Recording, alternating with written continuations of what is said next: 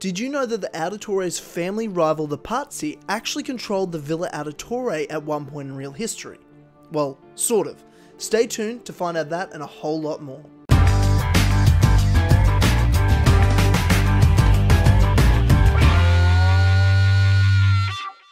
Hey guys, it is Tyler here, back once again with another episode of Assassin's Creed The Truth, the series where I look at the real histories of the Assassin's Creed franchise. Before we get started, be sure to like this video and subscribe to the channel to get notified of when this series gets uploaded. I'd like to thank all of you who supported my first go at this concept revamping the series with my last episode on the history of the real life assassins. I worked really hard on that video and the response has been fantastic so far, and I hope to see it continue to grow. I'm really rejuvenated with this series after a year-long hiatus, and making videos on real history in this way is what I'm going to continue to do. Which brings us to today's topic. We will be diving into a historical location or locations that are majorly prominent in the world of Assassin's Creed, specifically the Ezio trilogy. That is the Tuscan town of Monteriggioni and the Auditore family villa. We're going to be looking at its construction, town history, and why it was built, and its major differences to its depiction in the games. For those who may not know, Monteriggioni was the main hub base of the Assassins and seat of the Auditore family in the world of Assassin's Creed during the Renaissance, and plays a major role in the games Assassin's Creed 2 and Assassin's Creed Brotherhood. When looking at the real-life history of locations, events, and people in the Ezio trilogy, Monteriggioni is a place that probably had the most liberties taken with it in terms of how it looks and what takes place there in real history. We see in Assassin's Creed 2, Monteriggioni is the base of operations for protagonist Ezio Auditore to live and train throughout the story. In this town, there is also the Auditore family villa, built by Domenico Auditore, his great-great-grandfather. In Brotherhood, we see Monteriggioni and the Auditore villa laid siege to by Cesare Borgia and the Papal armies, where Ezio's uncle Mario Auditore is killed. Though Ezio then leaves for Rome, which becomes his new base of operations for many years to come, the Auditores remain caretakers of Monteriggioni for the centuries that followed. We also see the modern-day assassins use this town and ruin Villa as a hideout in Brotherhood's modern-day story arc. Now, the reality of the town of Monteriggioni is actually very different to how it is in the games, but just as interesting. First things first, if you were to see a photo or go to the town of Monteriggioni, you'll notice that there is no Villa Auditore or anything that is even resembling it. This is mainly because the Auditore is not a real historical family, and they certainly did not lord over the town of Monteriggioni. The thing is, the Villa Auditore doesn't exist. Well, it sort of does, it sort of doesn't, it's weird. The building that the Auditore Villa is based off of is a real place with a rich history of its own.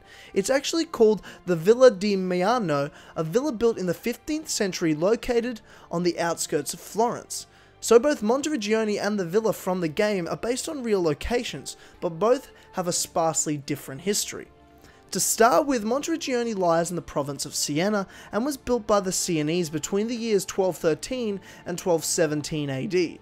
The town was purposefully built to be a strategic fortress by the Sienese in their wars with Florence in the Middle Ages. The main resembling feature between the town of Monteriggioni and the game's depiction of it is its outer walls. From the exterior, you can see its impressive walls and towers, which look remarkably close to the way the game's depicted it. There are two gates in and out of Monteriggioni, one faces south towards Rome and the other north towards Florence.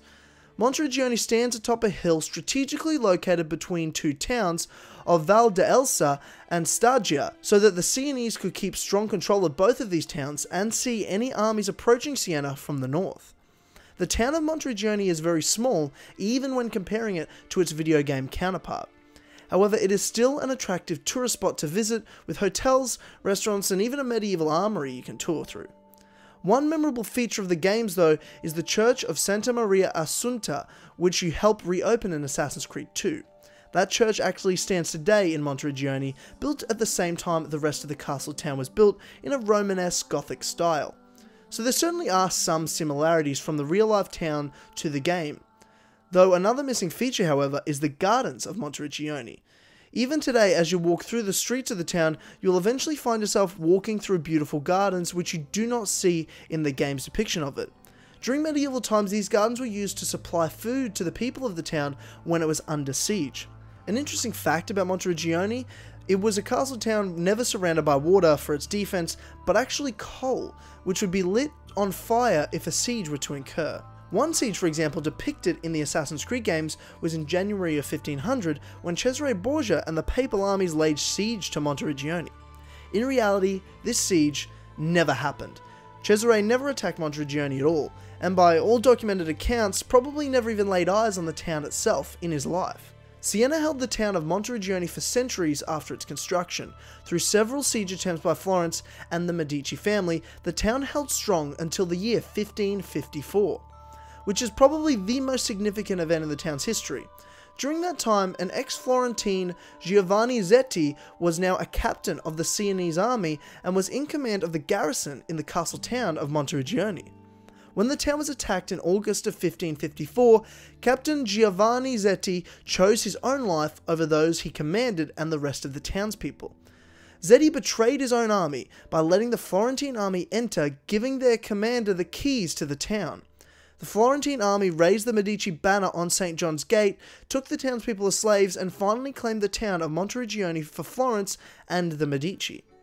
The town, that up until that point had been impregnable, was finally taken not due to its failed defensive or strategic construction, but to political betrayal. Giovanni Zetti gave up Monteriggioni in the hopes to gain his place in the good graces of the Medicis once again and return to his home of Florence.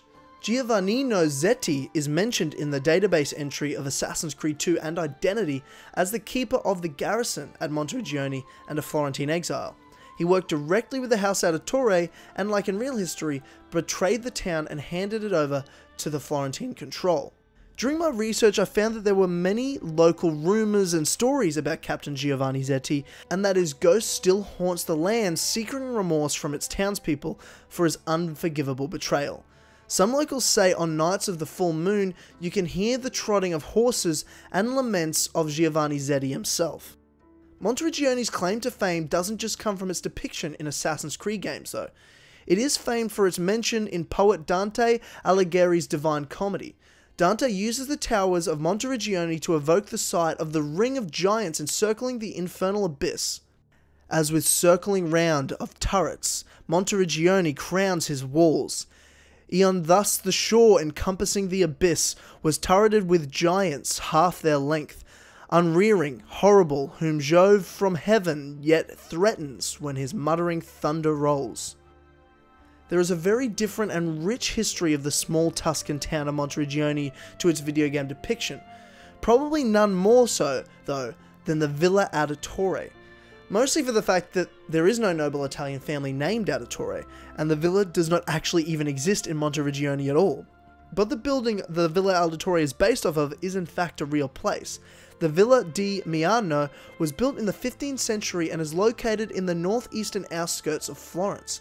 It's worth noting that though Villa di Miano was what the Villa Auditore is based off of, there are several major differences to it as well, namely, though it is virtual, the Villa Auditore does appear a bit larger than the Villa di Miano in real life. In its early history, the villa was battered by a hurricane in 1467. The entire complex then had to be sold by its original owner to cover his debts. In 1546, the villa came into the possession of a noble Florentine family, the Hbartz, a family very familiar to AC fans as the main rival family of the Auditores in Assassin's Creed 2. So not only did the Villa Auditore not exist, but the villa it was based off of was actually at one point owned by the rival Hbartz family. Now the Hbartz family has such a rich history in itself, and it's something I will definitely be covering in another episode in this series. But there are a few things worth mentioning with their time as owners of the villa.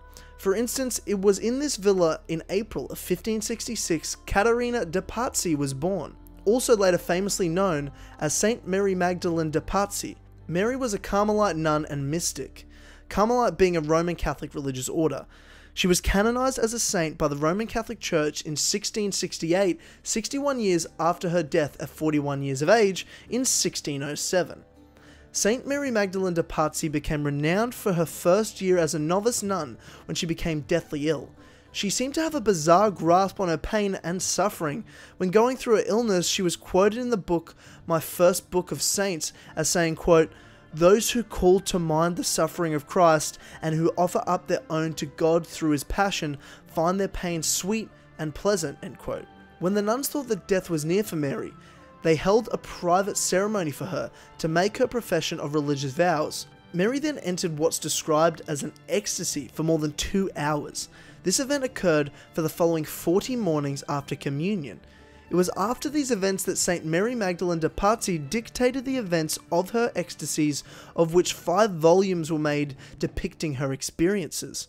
Mary was also known for her ability to read thoughts of those around her, as well as predict future events. She even predicted the rise of one pope at one point. She's also alleged to have cured a number of sick people and appeared to several persons in distant places. One of the craziest things I found in my research is the claim that at her canonization in 1668, her body was declared miraculously incorrupt. Her corpse is now located in the monastery of Maria Maddalena de Pazzi in Carraggi in northern Florence, very close to her place of birth, the Villa di Miano.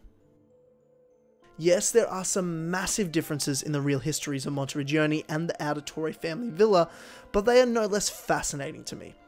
Other than the lack of hooded assassins, of course. But these locations have historical significance and were places of some major events during the Renaissance and involve some key names and families that are strongly connected to the Ezio trilogy of Assassin's Creed games, including the Medici and de Pazzi families. I hope you enjoyed this episode of Assassin's Creed The Truth. I loved making the last episode with such a vast history to it, but I loved making this more obscure episode just as much. Getting to learn about things that are a lot more detailed and specific to a time and place was great fun. I look forward to bringing you more of these very, very soon. Again, thank you everyone for watching, and thank you to our Patreon producers for making this video happen. I'll see you all very soon for more videos. Again, like this video, subscribe to the channel, and I'll see you guys next time.